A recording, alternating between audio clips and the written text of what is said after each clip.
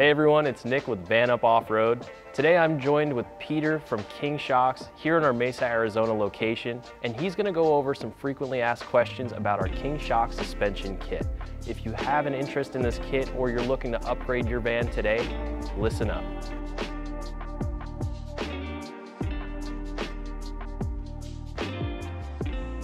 Hi, this is Peter with King Shocks, and I'm here with VanUp to go over the suspension packages that we offer for the Mercedes Sprinter van. Okay, so we have a couple kits for VanUp. First one being the standard coilovers, the struts, that include your rear coilover kit. The rear is going to be a 2.5 shock coilover with piggyback reservoirs, with short fin reservoirs. And the benefit of that style shock package would be for vans that are pretty heavy in the back. As a benefit in that package, it would help carry weight better and maintain ride height better. Depending on how much weight you got added to the back, it's much easier to swap springs on that style setup as opposed to trying to figure out spring rates for a leaf pack or whatnot. So swapping springs out would be much easier, and then you could obviously set your preload to compensate for fine-tuning your ride height in the rear. Our fronts are going to be a 2.5 strut style with a coil spring. The benefit of that obviously is going to be the ability to adjust your ride height and to adjust preload to help set your ride height depending on weight, or if the customer just wants the vehicle to sit a little taller in the front. That's where you would benefit from that. And then it's going to be a 2.5 shock body with a piggy hose reservoir, so oil capacity is going to be increased on it, so that'll help keep the shocks running cooler if you're going to be driving it harder, and it'll maintain optimal operating temps much longer. And then there's also compression adjusters on the reservoirs that allow you to control the softness or firmness of the shocks. So you could kind of dial in your ride depending on your use or the terrain that the vehicle is going to be on. The clevis is made of solid billet aluminum, so that's going to be super strong. It's got a 1-inch shaft to help handle side loading of the shock better. So it's a pretty robust and stout shock package. And the shocks are 100% rebuildable, valvable, tunable. So if you get the shock package and it's too soft or too firm for you, and you're not getting enough out of your compression adjusters and you want to change it, the shocks can be opened up and revalved to suit your particular application, however you want it. So the remote reservoirs or piggyback reservoirs, basically what they do is they relocate the internal floating piston from inside the shock to away from the shock. So what that does is it gives you more oil capacity in your shock setup. So the benefit of that is when you have more oil capacity, it helps handle heat much better to maintain optimal performance for a longer period of time if you're driving in extreme conditions or if you're working the shocks really hard. That tends to heat up the shocks, and the added oil capacity will help keep the shocks running cooler for optimal performance. And then on the other side of the piston is where you're going to charge it with nitrogen. So if you're not running that setup, you're either going to be running an emulsion shock, which is where you mix the gases with the oil, which doesn't perform nearly as well, or you're going to be running an IFP style shock where the piston's located inside the shock cylinder. So that drastically decreases your oil capacity. So obviously less oil capacity, it won't be able to maintain heat as well. So you run the risk of shock fade if you are driving the vehicle harder. As far as servicing of the shocks, as far as service intervals go, it depends on your usage for the vehicle. For the average person, we would say probably around 50,000 miles or so, we would recommend servicing the shocks. By servicing the shocks, we mean changing out the oil for fresh oil and changing all the seals out in it to help keep the shock performing at optimal quality better. And if you don't service the shocks, obviously the oil is going to become degraded in quality, and then your shocks won't be performing at optimal performance. So usually the lower tier shocks are non-serviceable. They're completely sealed shocks. So basically, as soon as they've lived their lifespan, or you break them or you damage them or anything like that, you can't service them or replace the parts in them. So basically you throw them in the trash when they're worn out, or if you end up breaking a part on it. So the benefits of a serviceable shock is, if it needs to be serviced, obviously you can do that. But if you need parts for the shocks also, the parts with us are readily available. So if you ever, for some reason, you break a part on it or whatnot, you could send it to us. We could service the shock for you, replace whatever's broken, and send you back a fully rebuilt shock. So testing of shocks, obviously we do in-house testing in our R&D facility, and then it gets driven in our area. But for off-road miles, we also take it out and we run it through rigorous testing out and off-roading too, and to kind of fine-tune the valving, because every kit that we do that's a direct OEM bolt-on is built specifically for that vehicle. So it's not just one shock fits multiple applications. So the spring rate set up specifically for that particular vehicle, the valving set up particularly for that vehicle, and everything else, hardware kits and everything else is specifically made for that vehicle. So we obviously tested on-road and off-road, and then with that feedback, we kind of fine-tune the setup for your suspension package to basically put on your vehicle what is the best quality and setup, fine-tuned shock for your vehicle itself. So with our compression adjusters, it's got its own valve stack.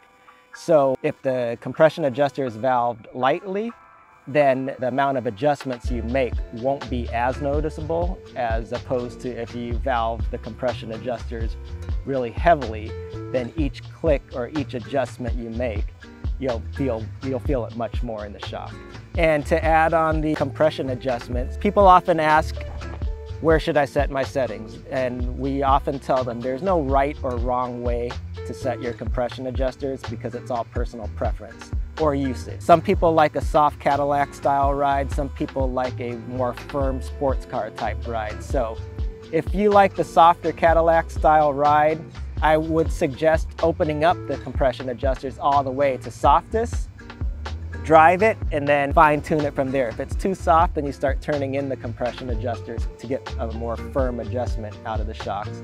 And if you're the type of person that likes more firm sports car style ride, then I suggest turning the compression adjusters all the way shut to max firmness, and then see how it feels, and then start softening it up from there. As far as ride height adjustments go for these, adjustments pretty easy in my opinion on this, especially for the front.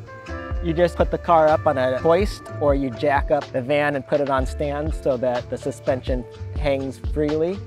And then there's a coil nut underneath the spring itself. We provide you with a coil nut adjustment tool. So you loosen the pinch bolt on the coil nut, and then you just make the adjustments from there. Now keep in mind that these aren't made as a lift kit. So out of the box, you'll get about ½ an inch of lift over stock as it sits. And then you could adjust to about an inch or a little more than an inch over stock height at max adjustments. As far as adjusting the fronts go, that pretty much is going to be it. And for the rear, same concept. Get the vehicle off the ground, and then there's going to be a preload coil nut on top. Same thing, you're going to loosen the pinch bolt, and then you're going to turn the coil nut either clockwise or counterclockwise. Clockwise to add more preload to get more ride height, counterclockwise to take out preload and get less ride height, to get it to sit lower. And then there is a max amount of preload that you shouldn't exceed, and typically that's 2 inches of spring preload. And then if you need questions about that, you could call either King or VanUp, and we can guide you through that. But typically it's around 2 inches of spring preload.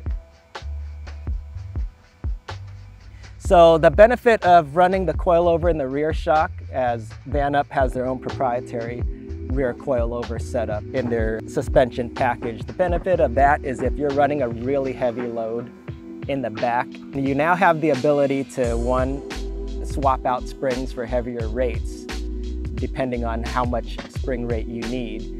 And then you could also fine tune the ride height adjustment with the coil nut.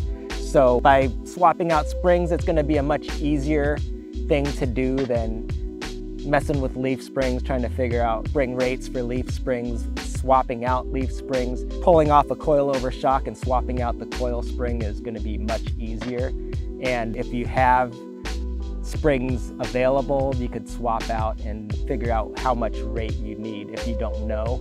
Most people won't know what their corner weights are, so they could kind of guess. VanUp will have some different spring options available, and then there is also a free spring exchange program to the original purchaser of the shock. So as long as you return the coil springs in new condition, we'll swap out springs for you. You only cover shipping on the springs, but we'll swap out the springs for you at no charge.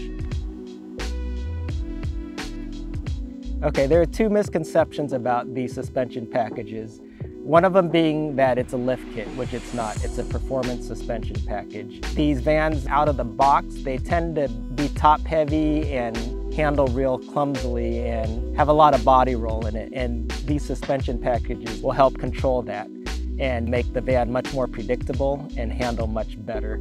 It eliminates a lot of the body roll and get more response out of the vehicle that when you put input into it as far as steering, driving, and all that type of stuff. It's a more responsive package when you put these shocks on there. And the other misconception is people say, well, I don't off-road, why do I need a package like this? Even if you don't off-road, this suspension package right here vastly improves your on-road handling. There's been a lot of people that have ridden in stock Sprinters and ridden in Sprinters equipped with these shock packages, and they say the improvement is insane. So you need proof. I would recommend driving a van equipped with this package, and it will basically sell itself. Usually the stock suspension setup on most vehicles, including these vans, aren't meant to handle all the extra added weight to it. And that'll further exacerbate how poorly the van handles. You'll get a lot of body roll on it. And with this suspension package right here, it helps not only handle that extra added weight better, but you also have the ability to adjust your ride height to compensate for that added weight. So if it's sagging, you can bring it back up via either adding preload adjustment to it, or if you're maxed out on preload and you still need to get more height, depending on how much weight you actually added to it, you can also swap out your spring rates to get your ride height back to where you need to be. And then on top of that, you could also fine tune your valving in the shocks to compensate for that added weight. We'd like to give a special thank you to Peter for coming down and talking shocks with us today. If you have any questions about this kit, or you'd like to have this installed on your van, give us a call or shoot us an email at sales@vanupoffroad.com. And as always, if you like the video, feel free to like and subscribe.